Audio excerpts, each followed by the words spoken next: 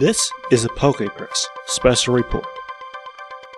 Hi everybody, Steven here. Just wanted to let you know that at a couple of online retailers I've seen copies of Pokemon the First Movie, new copies on sale for about $8 to $10. This is kind of unusual because as far as we know the movie's been out of print since 2009 when it seems that Warner Brothers' rights to sell it expired 10 years after the theatrical release date. And this is usually it'll cost you like $20-$30 for a used copy and considerably more for a new sealed copy.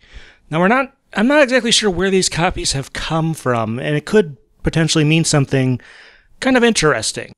The main thing this could mean is that there is a new distribution contract and Warner Bros. Can sell these again, and that these were being stored somewhere in some warehouse left over from when the rights expired, and they weren't destroyed or anything like that. They just sat around for years and have been given out to various online retailers over the last week or so. So if you've been looking to get a copy and just haven't gotten one because of the aftermarket price, this is a good opportunity for you. I should point out that this is almost certainly the 4x3 pan scan version, and that the quantities seem to be quite limited. I've seen Amazon go through, just in the last couple of days, go from having copies to being stuck back at the third-party resellers a couple times in the last couple of days. Some of the other places have been more continuous, but if you're looking to get a copy in the near term, this is probably your best bet.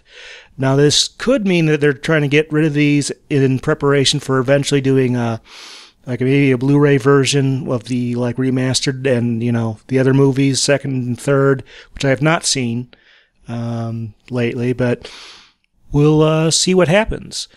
The other thing I wanted to mention is that I've also seen on Amazon that there appear to be new entries for the Miramax distributed movies 4 through 7, which kind of suggests that they're maybe pressing some new copies of those, so you may have another chance to get those. But I recommend getting the 4-movie Blu-ray collection of those that's been out for a couple years. So that's kind of the news on that front, and I thank you for listening. This has been a PokePress Special Report.